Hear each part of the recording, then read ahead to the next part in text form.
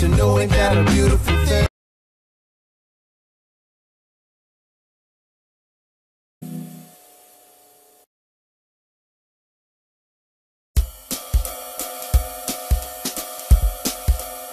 American English, American English, American English webinar series. Teach and learn. American English webinar series.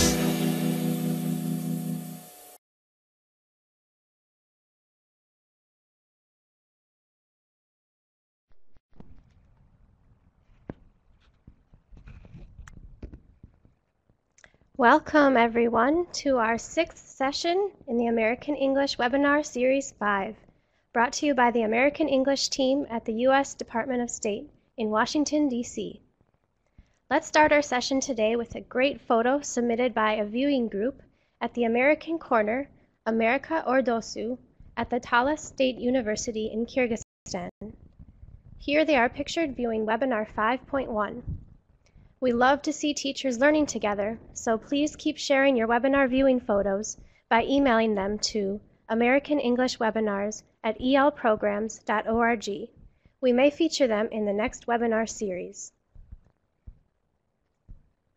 I'm Katie Subra, part of the American English team, also known as Moderator Katie S.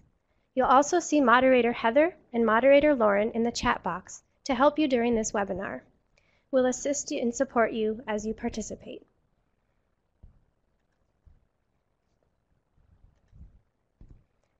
Here, you can reflect on the topics that we have covered in Series 5. And as some of you noted in the lobby, we're asking again, what webinar was your favorite so far this series?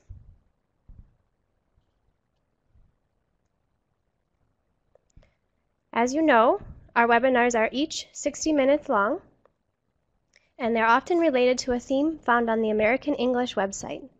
The Teacher's Corner section from the website shown here features resources and lesson ideas related to the month's topic. The theme for March has been about increasing learner engagement. As you know by now, the way for you to participate is by typing in the chat box, as many of you are already doing. The chat box is where you can ask questions or make comments related to today's topic. We may not be able to answer every question during the session, as there are often hundreds of teachers participating. However, there is another place to ask questions after the session is over, the Ning Community for Teachers, which we'll look at in more detail momentarily. The presenter may also ask you questions in the form of polls. These multiple choice questions will appear on the screen for you to answer. Some people may experience technical problems during the webinar. We will let you know if we are having a global problem. If you do lose sound, you can follow along with the caption pod at the bottom of the screen if refreshing your internet browser doesn't correct the problem. Participants who attend at least 4 out of 6 webinars will receive an e-certificate from the Regional English Language Office or local U.S. Embassy. E-certificates are issued locally several weeks after the series ends today. If you do not receive your e-certificate after approximately 6 weeks, please first get in touch with your local point of contact in the RELO office or U.S. Embassy. If your query is not resolved, you can then contact American English Webinars at elprograms.org for additional assistance. To ensure you are eligible for the e-certificate, we will ask you to submit your attendance at the very end of the webinar. At the end of the webinar, you will go to the link that we give you and fill out the requested information. We hope many of you are already Ning community members, but if you haven't registered yet, please do join us.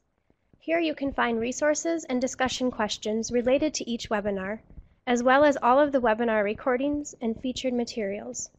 The Ning is also where you can ask presenter questions after the webinar and live chat with fellow community members.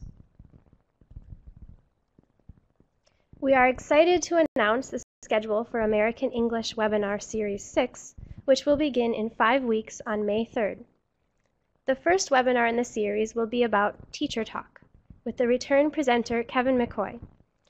During this series, webinars will take place every 2 weeks from May 3rd through July 12th, and they will be related to the monthly Teacher Corner themes. Webinars in May will be related to Building Critical Thinking Skills theme. Webinars in June will be related to the Building Global Citizens theme, and webinars in July will be related to the STEM and the EFL Classroom theme. Even if you participated in the current series, we will need you to register again, so please contact your local Regional English Language Office or U.S. Embassy to register. Please see the Ning Announcement and Events section for more information.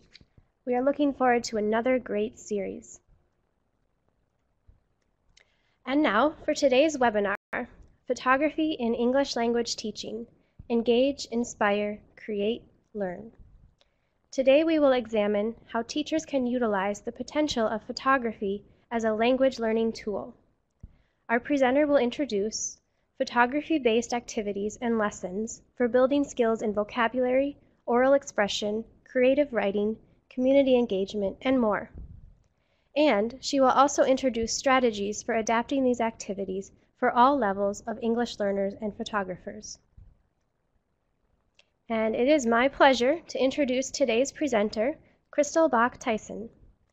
Crystal graduated with bachelor's degrees in both photography and Spanish, and she received her master's degree in TESOL from the University of Central Missouri. She taught EFL in Sapporo, Japan for 3 years and in Luhansk, Ukraine for 1 year as an English language fellow. She has worked as an English language specialist focusing on training novice EFL teachers and Peace Corps teaching teams. Currently, she is an ESL instructor at the University of Nebraska in Lincoln, and she is a photographer specializing in weddings, portraiture, and travel photography. Welcome, Crystal. Thank you so much, Katie. That was a really nice introduction. And welcome, everyone. I'm so excited to see all of you here from all over the world. Before we begin, I wanted to look at some of our lobby polls and get an idea of where we are all coming from and our teaching situations. What category of English language learners do you primarily work with? It looks like the majority of you are working with secondary school students, so age 13 to 18. Followed up by primary school students and then university students. And then we have a few teaching adults, a few teaching in private language, and a few teaching refugees. So welcome to all of you, no matter what you're teaching. And how often do you take, use, or share personal photographs or images? Most of you said either almost every day, a few times a week, or a few times a month. Less than monthly came in at about 32%, and never was the lowest at 10%. So I hope after today you can have some inspiration for taking more pictures in your life. And third poll question, how often do you use photography-based activities in your English language classroom? Many of you said often or whenever you can, which is great at 45%, followed by sometimes. And the lowest was never at 3%. So I hope once again that you can be inspired after this webinar and you will have more reasons to use these photography-based activities with your students. So before we get into the meat of everything today, I'd like to go over the goals of this webinar. So first of all, we're going to learn about a few basic photography skills and vocabulary terms. We're also going to learn about 6 photography-related activities for the English language classroom or for your English language lesson. We're going to learn about ways that the 6 presented activities can be modified for different levels, topics, or situations. And we're also going to learn about how other participants in this webinar are using or would like to use photography for language learning. We have a great global community here, and I'm very excited to get all of your input today as well. So why use photography in your English classroom? Well, first of all, it's technology with which students are already actively engaging. So many of our students are already taking photos quite often on their mobiles, or they're looking at photos and imagery on the internet and sharing on social media sites. Photography is visual and interactive learning for better language retention. There are many studies that show that visuals help to retain information better than just text alone. Photography helps to stimulate interest among even the quietest of students. So even our shyer students, or our students who are reluctant to speak in class, can participate and get the benefit of language learning and the language learning activities from these. More and more image makers, or cameras and mobiles, are becoming more widely available and accessible than they were in the past. So our students are able to utilize these technologies easier than they could when we were growing up and when we were learning our languages. And finally, the most important one, it's fun. And when you're having fun while learning, you definitely learn better. So let's go to our first poll today.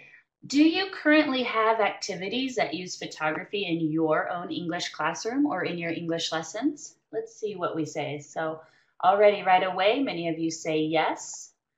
A few of you not at all. That's okay. And some of you say a couple. Great. All right, so the majority says yes. So I'm looking forward to hearing some of your ideas in the post discussion today. For those of you that don't have any, I'm hoping to give you some great ideas today. So moving along. So today, as I'm presenting the activities, I'd like you to think about how each one can be adjusted or modified to meet your specific learner's needs and classroom situations. Are you working with adults or young children? Is your classroom equipped with technology or not? Do your students have access to technology? What are your specific goals and language outcomes? All of these activities I'm going to present to you can be widely adjusted. So even though I might show examples from my intermediate or advanced university level students, I'd like you to imagine how your own related specific assignment or activity might look like. As teachers, we are masters at adaptation. So this is one of our goals when we are presented with new ideas, is how do we take them and make them our own. I'd also like to mention to you all that using photographs, especially when your students are taking their own photos, presents a good opportunity to talk to them about getting permission to both take and use photos, as well as to talk about when taking or using a particular photo may be inappropriate.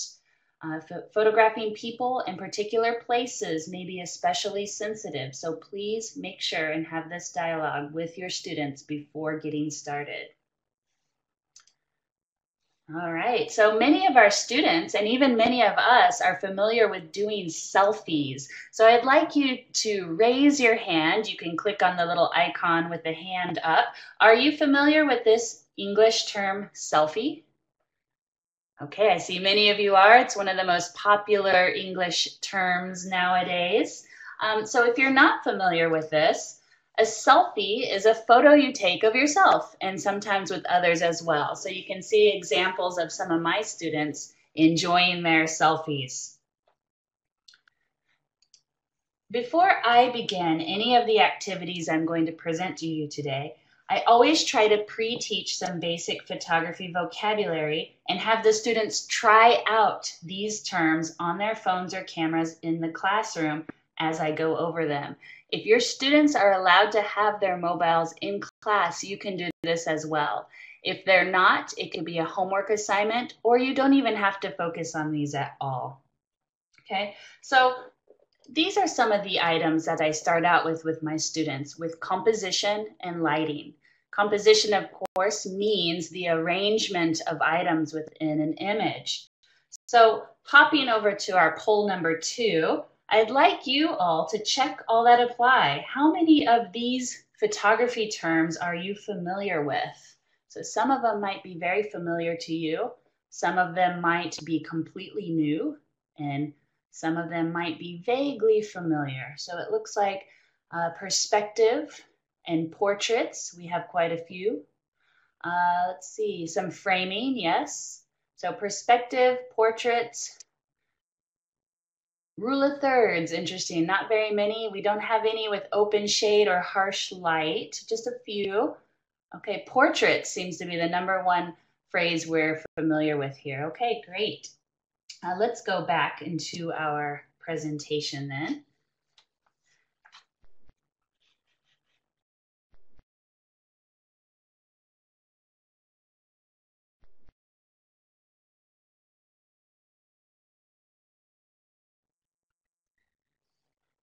So one photo trick that's especially helpful in getting better photographs, and one that I like to teach right away with my students, is called the rule of thirds. I don't have time to teach you all of these today, but I will give you some resources so that you can find out more about them. But I will teach you about the rule of thirds. So let's first of all look at this nice photo I took of a gentleman in Japan. This is a very pleasing and interesting photo to look at. And it is mainly because I have used the rule of thirds. So the rule of thirds states that if you are taking an image, you should imagine a grid while you're taking the photo. Within this grid, you should try to place your subject on one of the 4 points where the grids intersect. So in one of the areas where the red circles are. This is a rule that every photographer knows. And 80% or even more of the most beautiful or interesting photos that you have seen follow this rule. So I'd like to encourage you to try it for yourself the next time you're taking photos. It's an easy one to teach and an easy one to learn, but sometimes a hard one to practice and remember. So this can also be used when you turn your phone or camera the other way. So some of you have this grid automatically on your phones, on your image makers. But if you don't, that's okay. You just have to imagine it and place your subject in one of those areas. There are many websites that will teach you basic photography skills if you're not familiar with the ones listed here. Of course, I have an extensive background with this, so it's easy for me to teach. But if not, you can check some of these out. 2 that I really like are at Lifehacker and Petapixel. And the links to these can be found on our webinar link, so make sure to check those out. Also, sites like National Geographic Kids are also good places to start for photography examples and activities with simple English. Depending on the level of your students, you may want to limit the amount of terms or skills that you teach. And you don't even have to teach these at all, depending on your goals. But I always recommend that you play around with these and learn about them before teaching them to your students. You might even find a hidden talent and become a photographer yourself. Okay, so let's move on to our first activity. Our first activity is a vocabulary or thematic scavenger hunt. So I'd like you all to raise your hand if you've ever done a scavenger hunt with your students. If you know what that is, raise your hand. So a scavenger hunt is a type of game where participants are given a list of tasks to complete or to find. Okay, so quite a few of you have done this before. So for the photo version, the students receive a list of items that they have to take photos of with their cameras. Okay, so after I have taught my students a little presentation on basic photography skills, I then have them do a scavenger hunt on these skills. So here's an example of the activity I give them. They have 13 tasks they have to take pictures of using the different skills that we learned about in class. And on the back of this handout, they have some reminders for some of the photography terms that we learned or that may be new for them. And this particular handout is also available on the Ning for you to access if you'd like. You can even modify it to your own needs. Here it is again. I worked with some high school students in Ukraine. You can see we didn't have any technology in our classroom except for my small laptop, and I was still able to teach them some of the skills. And then I modified the scavenger hunt for their level. So you can see it's quite a bit simpler and with fewer tasks. But the students were working together in pairs to complete these tasks in English together. And then afterwards, they shared their photos. I did this also in Japan with my students with their point and shoot cameras, and some of the instructors also joined in as well. So it's a lot of fun for all ages and all levels. Of course, the learning objectives from this activity are English listening skills if you give a presentation beforehand, following directions in English, improved basic photo skills if that is the scavenger hunt theme you choose. Remember, you do not have to choose to teach your students photo skills, only if you want to. Creative thinking, and of course, working together. So students can work together by using their native language or in the target language, depending on your goals. But the scavenger hunt itself will be in English. Okay, so some more scavenger hunt ideas. Of course, I gave you basic photo skills already. You could also have students go out and find particular vocabulary words from your unit or chapter. Maybe they could go out and take pictures that they feel represent particular words, such as happiness or cozy, etc. You could have students go out and work on adjectives and descriptions. Take a picture of something blue, something red, something cheerful, something gloomy or sad, something wonderful. And then they can bring those back and describe why they use the photos to represent those particular adjectives. You can also have students do a scavenger hunt to find different sites around your school or your neighborhood or even your town. And I call this the selfie hunt. So here in Lincoln, Nebraska in the United States, we have many students from all over the world that come to us, and many of them are unfamiliar with our town. So I made a selfie hunt for them where they can go and take a selfie at the different places, and in the meantime, they get to know Lincoln and what's available to them as far as restaurants and coffee shops and parks and places to hang out. So let's zoom in on that Lincoln selfie hunt a bit. So as you can see, I've kind of divided it up by area. And for each entry, I give a suggestion of what students could do at the particular place. I give the name of the place. And I give the address. So if they have a phone, they can look it up on their phone, the address. If not, if it's within their own city, you could give them landmarks or street corners or intersections for them to go and find to show that they were there. And afterwards, I have students upload their selfie photos to an album of their choice, an online album. So the student on the left has used Google Docs. And the student on the right has used her Facebook, I believe. So they upload their photos there to show how many they completed. And then you can do anything with this afterwards. You can have the students share their experience on a video so they can talk about what they saw, what they did, what was surprising to them, what was new for them. You can have students do a writing assignment with this. Maybe they write a short essay, or maybe they make a brochure to advertise their city to other students. The possibilities are endless with this, and it's a great way to get students out and about and then give them a follow-up activity to do. Okay, so our activity 2 is a storytelling activity. So in this activity, students will take a photo from their own world and write about it.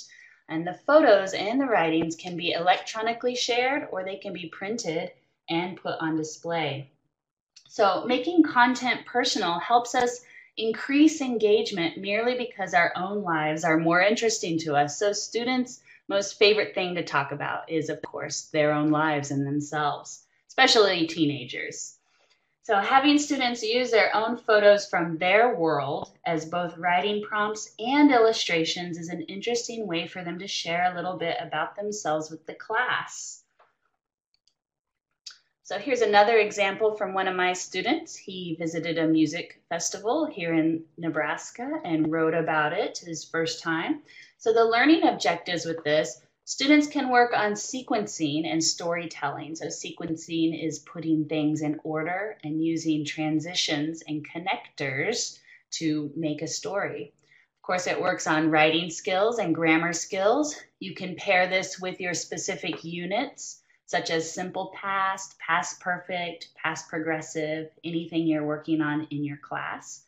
And of course, this connects content to students' personal lives and interests. So they can take what they've learned from you in class and actually apply it to something they've experienced and demonstrate with their own photo.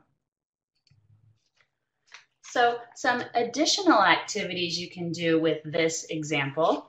Students can swap or exchange photos and create stories for their classmates' photos. That's always pretty fun and interesting to see what they come up with.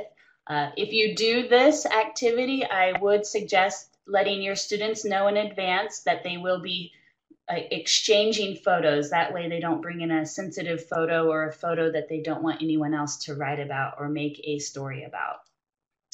Photos can be passed around with a sheet of paper, and each student writes a sentence building a story. And I actually have a handout that shows how to do that. So in this situation, you would tape the student's photo at the top and then pass the paper around the class, and each person who gets this paper will fill in one line of the story based on the prompt. This is this is also another activity handout that you can find on our Ning, so you can download it and change it as you need. Okay. This is a great activity for teaching and writing poetry or for illustrating poetry. So if you are learning a poem in class and you can have the students use their own images to illustrate it or to give more meaning to it. And then, of course, if you have lower levels, they can merely use their photos to work on adjectives or even sentence building in English. Once again, connecting the abstract language to their own personal interests. Okay, so moving on to activity 3. Activity 3 is what I call a day in the life photo essays. So students make photographs during a typical day in the life of, and they choose because we have many different lives that we are a part of. So they can choose a day in the life of an international student in the USA, a day in the life of an English learner, a day in the life of a singer, etc.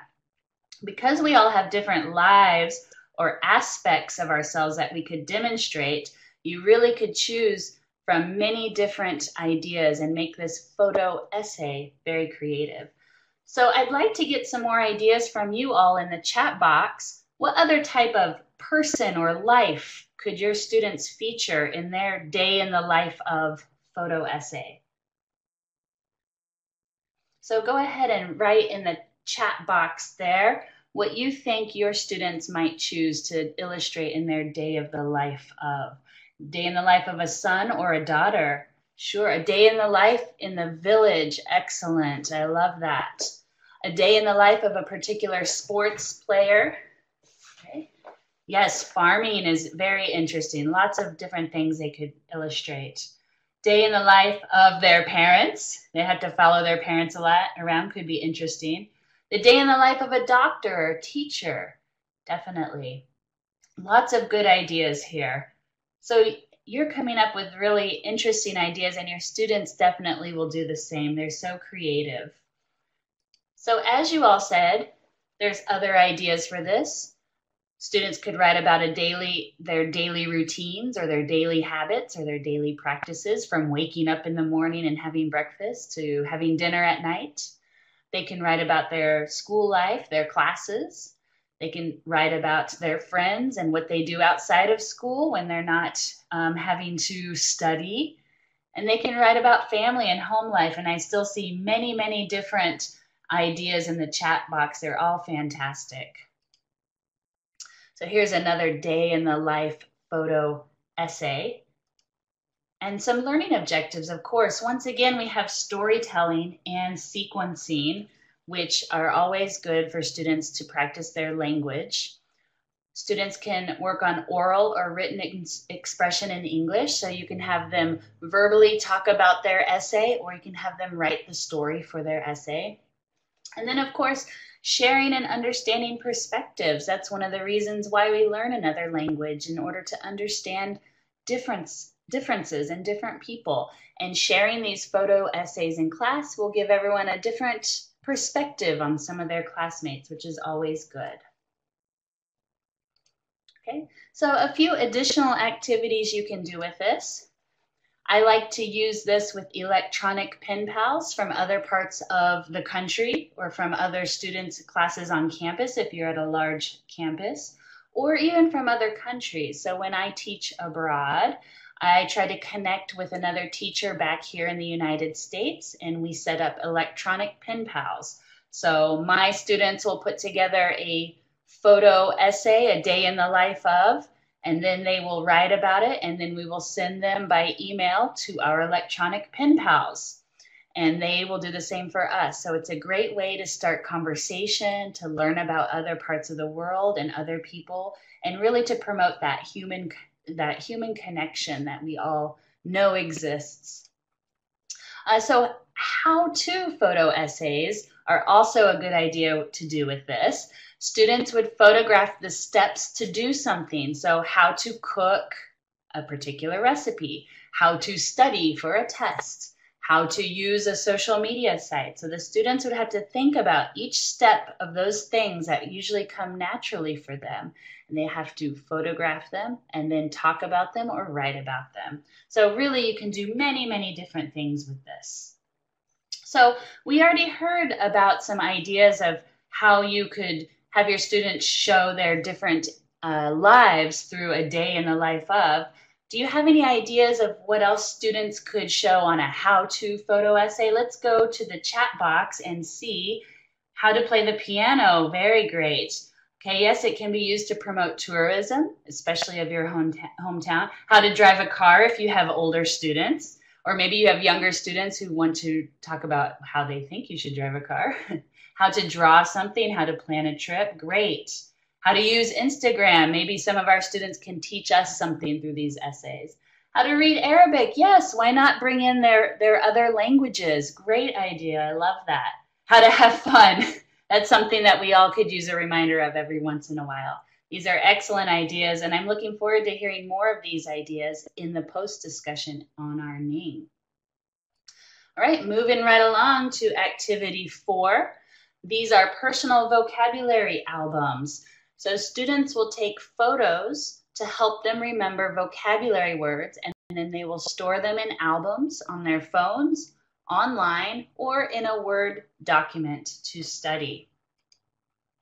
So they kind of look a little something like this, although you can change them as you see fit. And the learning objective with this is that students will have better retention of vocabulary words through their own personal visuals. So instead of memorizing a list of abstract words, students can now connect those vocabulary words to their own image that they feel represents the meaning of the word. And this is when they're thinking about vocabulary and building it, having that visual in their mind as the connector will really help to improve their vocabulary. Let's zoom into this particular document. So you can see I have this arranged by units. So the first entry would be the student's photo, their own photo. Secondly, they would have the vocabulary word from the chapter or from the unit. They would give a simple definition in English and a simple example of how to use that particular word. So when they're studying, that visual comes up in their mind.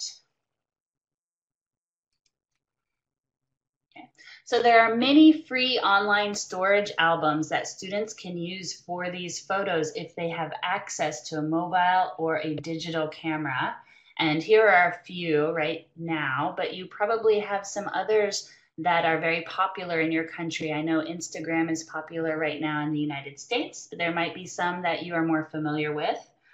So if you use this method, students can title each photo as a vocabulary word, And then they can upload them into albums that are titled the unit or the chapter name or number. So for example, Chapter 5 Vocabulary can be a folder, and then the students can upload these images into that folder.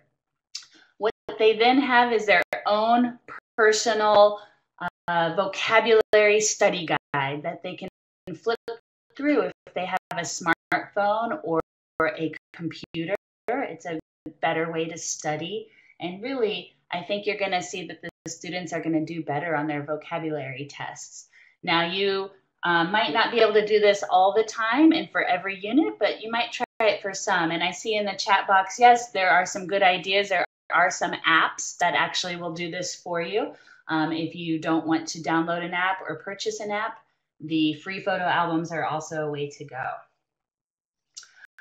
Okay, everyone. So I've got a major chat box participation activity for you right here. You have 20 seconds. I'd like you to type as many adjectives about the next photo as you possibly can. Ready? 3, 2, 1, go.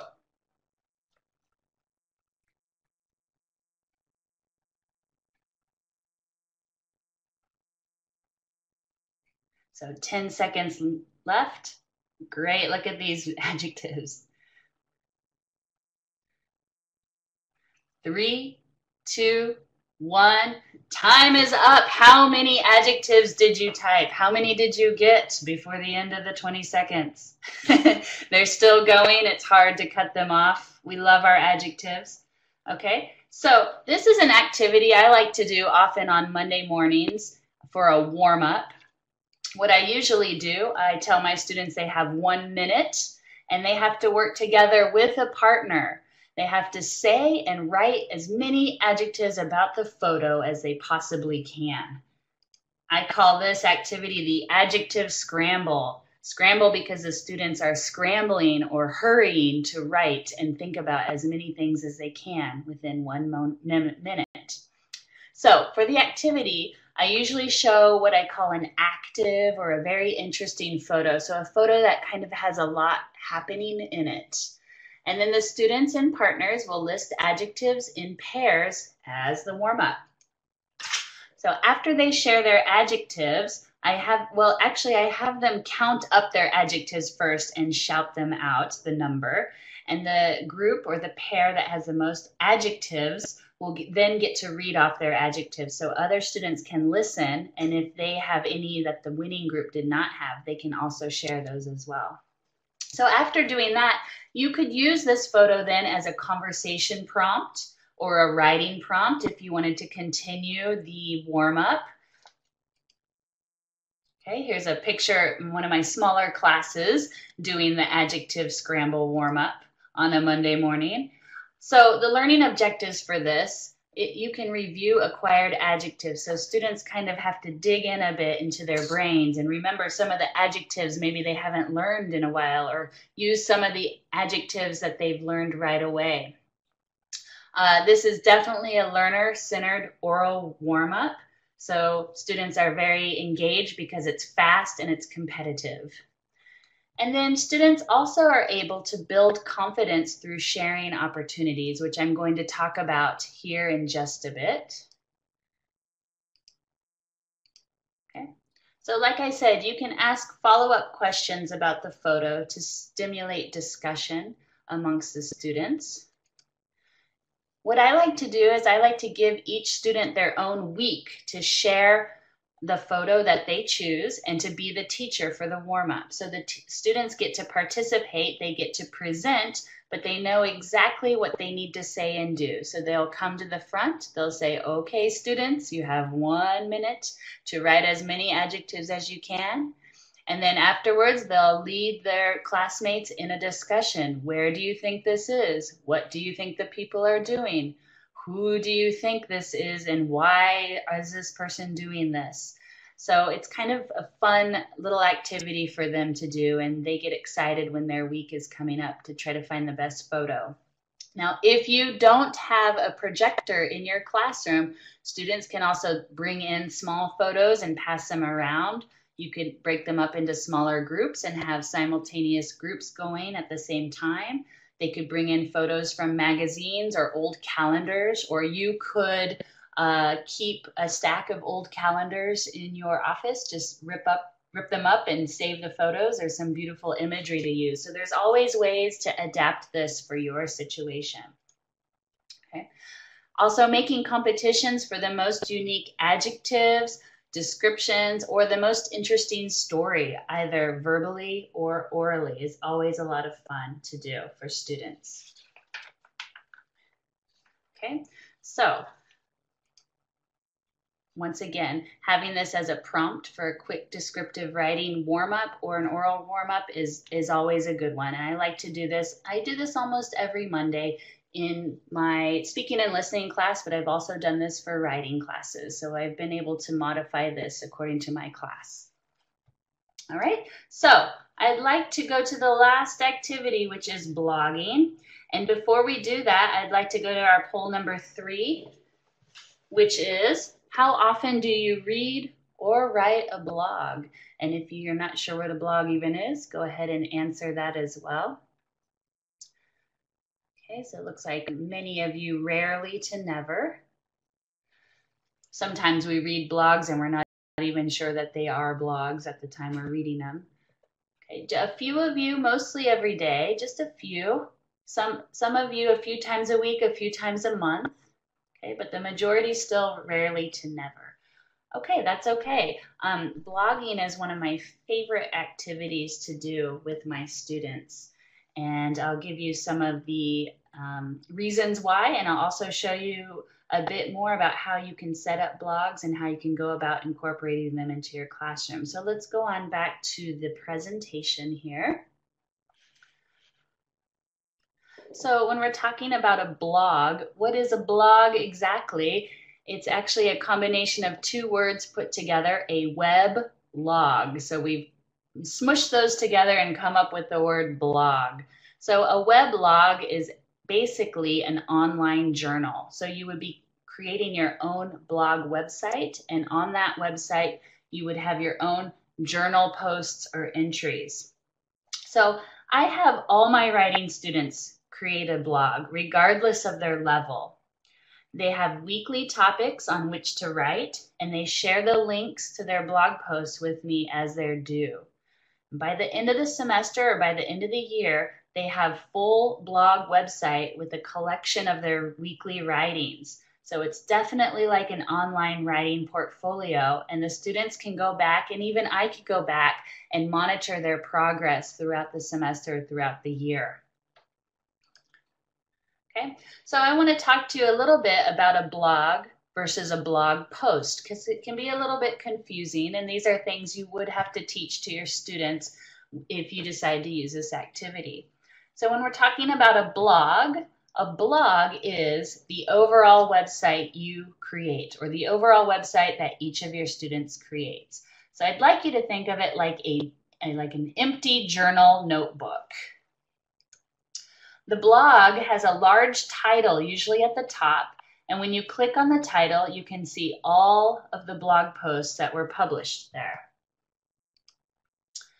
The blog contains links to all your published posts, as I said. And the blog can be customized with your choice of backgrounds, colors, photos, and information. So how is a blog post different from a blog? A blog post is an individual entry on the blog website. So I had you imagine that the blog was like a journal notebook. So a blog post is like your daily or weekly entry in that journal notebook. So a blog post has a smaller title. And when you click on this title, then you only see that full post or that full journal entry. And then the blog post is created inside of your blog. So you would click on New Post to add a post to your blog. So a common mistake that students make, and even sometimes teachers make, is to create a whole new blog web page for each post instead of a whole new post in one blog. So basically there should be one web address under which all the posts are contained. Sounds a little confusing, but I will show you an example. So we have this example of a blog, and it's actually called Example of a Blog. And you can find this at exampleofablog.com. So it's very handy for kind of learning a little more about blogging. So this is how a blog looks. At the top in the blue, we have our blog title. If I click on that blue blog title, I will get to see all of the blog posts within this blog. So you can imagine these as the weekly or the daily entries that one person has written. So let's say I would like to read more about the 6 classics, the best short stories for teenagers right here. So if I click on that one title, I can read the full post. Now you can see at the top, we've got the blog name. So if I click back on that, I will get to see all of the posts once again. Okay, so here we've got the best short stories for teenagers, and somebody has written a post. They've even put a video in there. I like to encourage that students put in their own photos, and you could also have them put in videos. You could have them put in infographics. You could have them link to other sources or other websites. You know, it's up to you. It's however you create this. There are a variety of free blogging websites out there. I would say right now maybe the most popular would be Blogger, just because it is the Google platform. So if you or your students have a Gmail account or a YouTube account or a Google Docs account, you would use the same username and password for Blogger. So you already have a Blogger account if you have those. Some other ones are WordPress.com, Tumblr.com. Probably there are numerous ones. There may be some in your own country that are quite popular. You just have to search around for them, but they are free. Okay. When you're talking about setting up a blog with your students, you do want to address privacy and security for them, especially if they're younger. On a blog, you have 3 privacy settings. You have private, which means only the student or only the author can view the blog and the posts. You have unlisted. This is the one I encourage my students to use. Only people with whom the student shares the link can view the blog and the blog post. So this is a really good option for your students because they will then share their links with you. And then, of course, public means anyone in the World Wide Web can view it. So I try to discourage them from that. I do have a few students who just don't mind and want to go public, but I do encourage them to go with unlisted. So make sure you talk about this with your students. It's a very important aspect of our online world. So here's an example of a handout I created for one of my more advanced writing classes, and this is going to be available on our Ning. You can take it, modify it, chop it up, change it how you need or want for your own students or your own class. So if I zoom in a bit, I tell the students that they will be responsible for creating a blog. I give them some ideas of where they could go, and I tell them how to follow the instructions. The great thing is nowadays most of our students are digital natives. If you tell them to go set up a blog and you give them some basic information, such as the difference between a blog and a post and some information on security, they can basically go in and just, they're whizzes at this. They can just do this. It kind of comes naturally for them. The other part is I tell them that they will have a weekly topic, and I tell them my word minimum count for each entry. So that would change according to your students and what you would like them to be required of in their class. I always have students illustrate their blogs with their own personal photos. So I do discourage taking photos off the internet. If you don't mind that, that would be a good time to talk to your students about citing and showing where they sourced their photos from and giving credit where the credit is due. All right. So you can see at the bottom it says, after you posted your weekly writing assignment to the web, copy and paste the URL for that blog post only. So I asked them to copy the web address for each post and then paste that into our discussion board on Canvas. We have a discussion board that we use on a learning management system for our school. If you do not have this, that's okay. You can have students send you their links each week by email, and then you can store those in a folder. The great thing about blogging is you don't have to use any class time for this. This can be done entirely on students' own time, and it's especially helpful if they have access to a computer or a computer lab. Okay. So here's some other examples of a few of my students' blogs. Some of them are more creative than others with their blog titles, but the learning objectives here are academic and evaluative writing. If you want to do this with your more advanced learners, we do a lot of reading in our writing class, and I have the students evaluate the readings and answer particular questions on critical thinking. Of course, students can express opinions with both writing and imagery, their own imagery. They can work on descriptive writing about their own personal photos. They can work on particular grammar or adjective use in context. So if you've worked on something in class and you want to have them demonstrate that they've understood that, they can do so on their blog. And then, of course, web publishing and blogging are great skills for our students to know how to do. Many businesses nowadays have their own blog. And this is another skill that students can add to their criteria for a job later on. So it gives them great experience in that world. Okay, some possible blog topics. Well, in the chat box, how about you all? What do you think? What are some possible blog topics that your students could write about? So all of you have particular units or topics that you're doing with your students.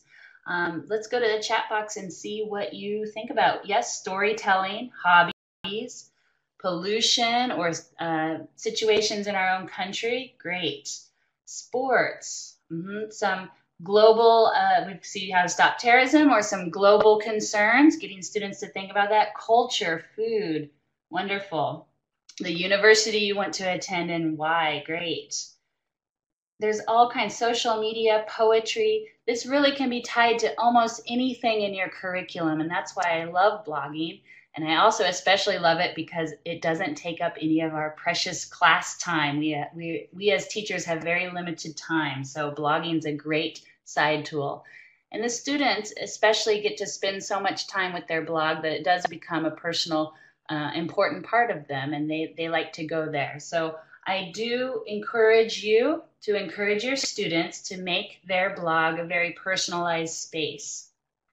Tell them to personalize it with their own photos, their own backgrounds, colors. It should be a space where they'll want to go and hang out and where they feel a strong personal connection. So it is kind of like their own journal.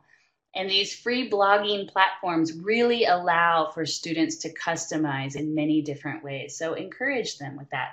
Lots of great examples here in the chat box. So once again, you can take it and use it how you need in your classroom.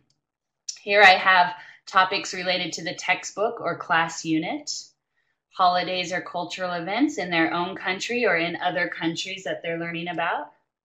They could write about museums, attractions, places around town. You can combine it with the selfie hunt if you decided to do that.